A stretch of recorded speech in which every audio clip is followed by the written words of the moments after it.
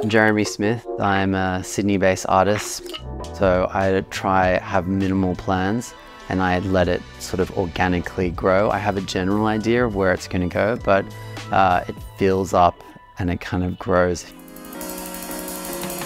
I would encourage the viewer to take time to really zoom in and zoom out of the drawings, because there is so many layers to it. There's so much in the drawing.